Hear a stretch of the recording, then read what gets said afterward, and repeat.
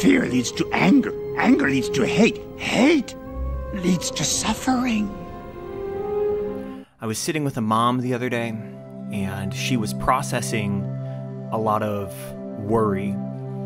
She admitted to me that she spends most of her time crying, that she'd been in therapy, and she was taking medication, which was helping with the crying, and she was trying to hold it together, but she had a lot of worries. Worries for herself, worries for her husband, but mostly worries for her adult daughter, who seemed like she was in a bad situation where she couldn't get influence to help, and she felt hopeless. She just confessed this hopelessness in our time together, and I don't think she was asking for help. She was just kind of verbally processing and admitting what was essentially suffering. Suffering. A pain so deep that you're overwhelmed and you don't know how to make it go away. Stop.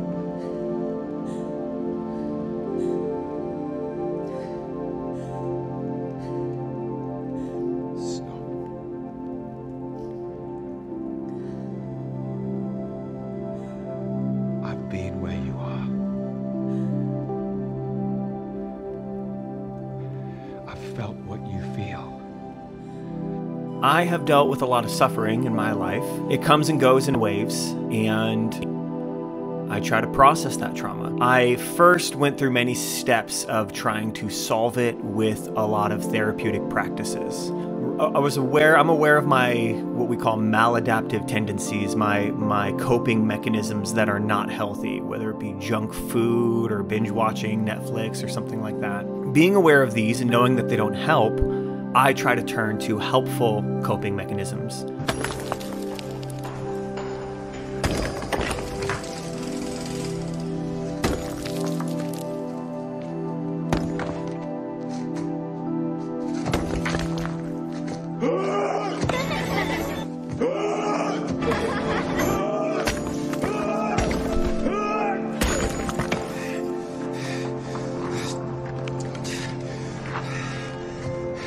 Exercise, diet, rest, mindfulness, meditation, taking a walk, and these weren't working. My current state of suffering that I was in, processing this traumatic moment, would not go away. And so I had to move on and try other things. And so I started going through some therapeutic practices. I tried using grounding techniques to help me just calm down in the moment from some of the suffering I was feeling. Yeah, can you stop? Can I just catch my breath for a second?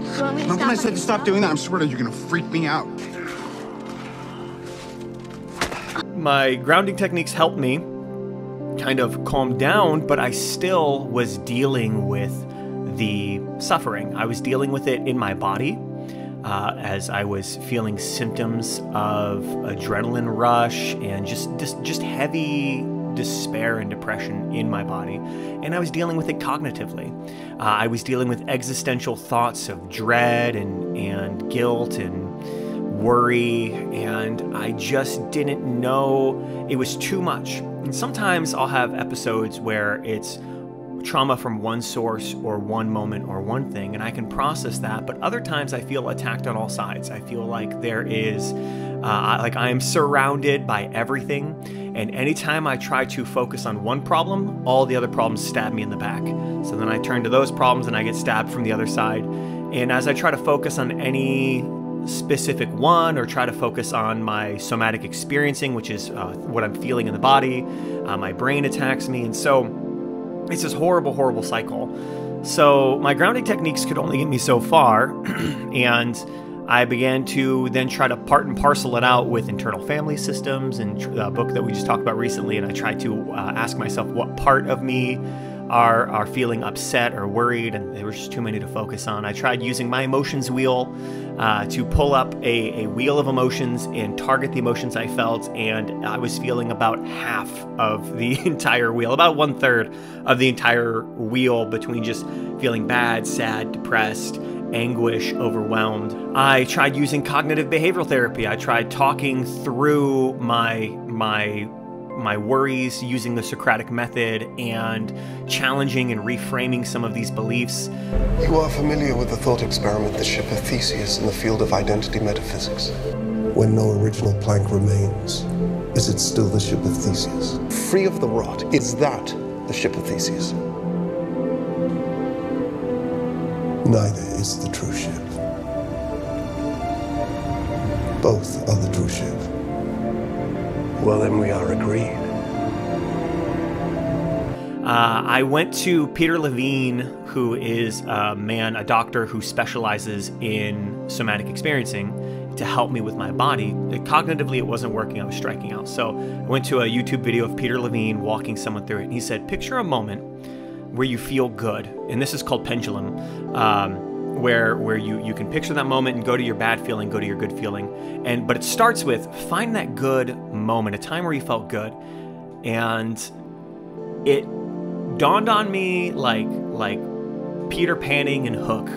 I have no happy thoughts. In this moment, I didn't have any happy thoughts. Gotcha. Just think happy thoughts. I haven't got any.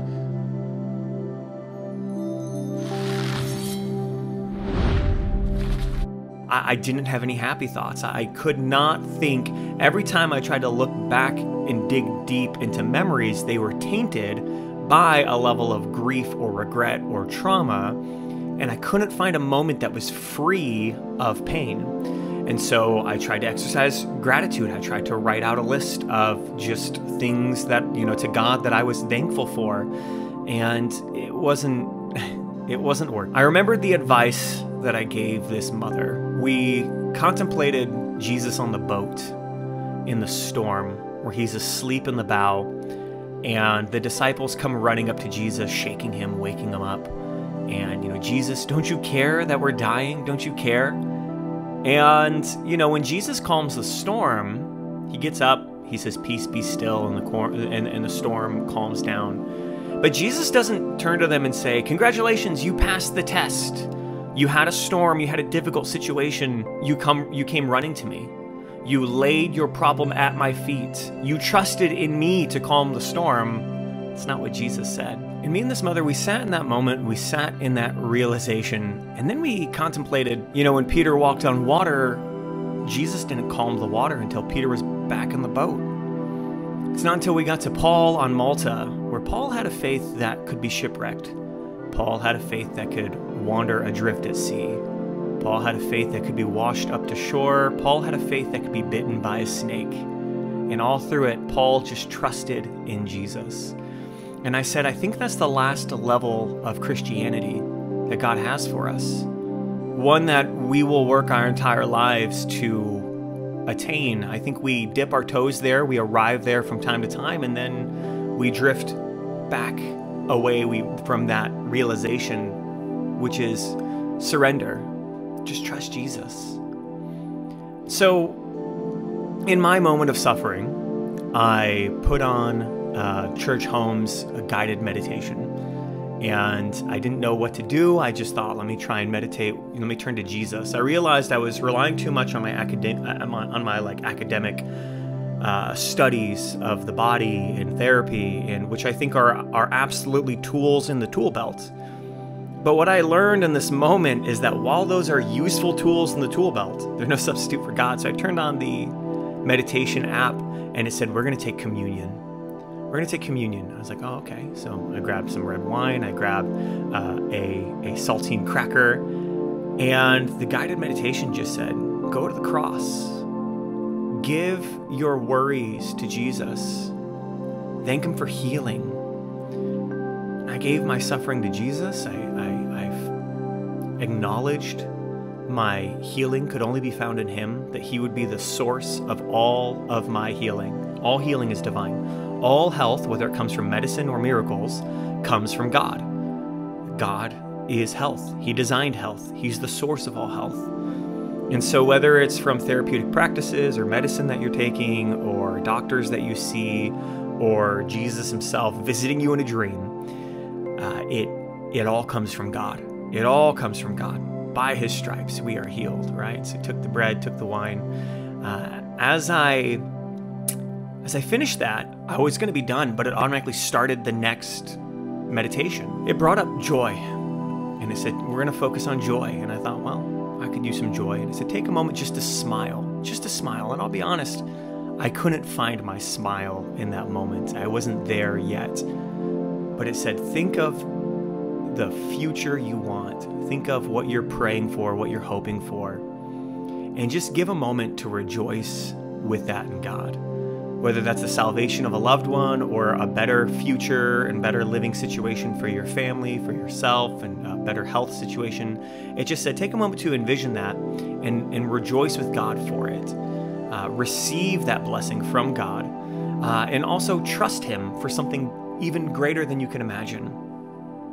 So I took that moment to sit in joy and picture a better future, a better hope.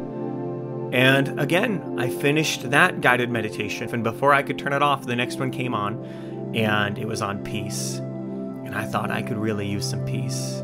Shalom. All is right between me and God. All is right between me and the world, me and my enemies, me and my loved ones.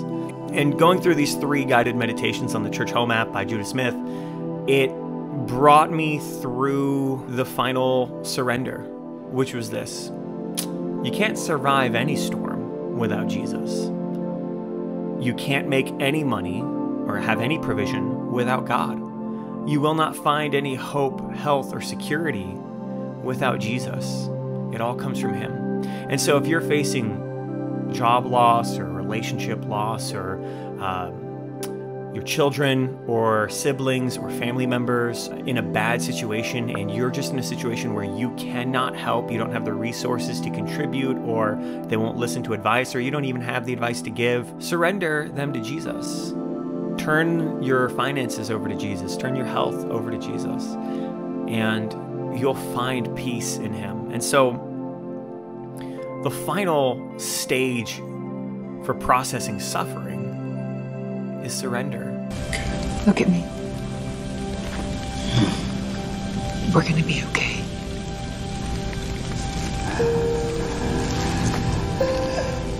You can rest now. Let's go home.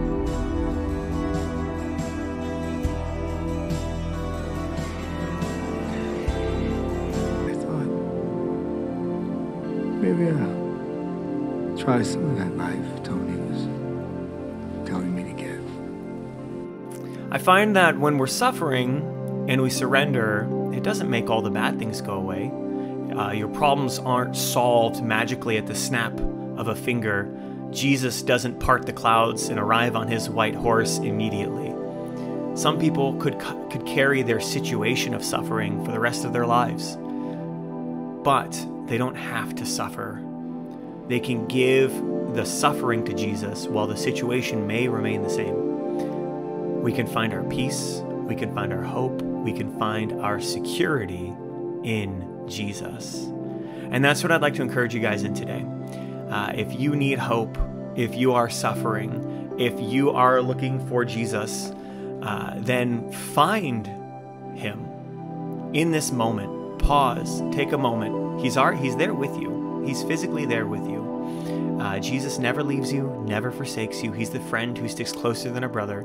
So just take a moment. Think about things in your life that you have a firm grip on the steering wheel, or you're white-knuckling the control, and realize that you don't have control. All control comes from God. All control belongs to Jesus. And surrender. Hand it over to Him. Hand your situation to Him. This is not an encouragement to be lazy. This is not an encouragement to give into those unhealthy coping mechanisms. This is not an encouragement to give up on your health journey. This is an encouragement to invite God into it and to realize that He's the one who's going to pilot it, and you're going to be an active participant in His health and wellness and prosperity.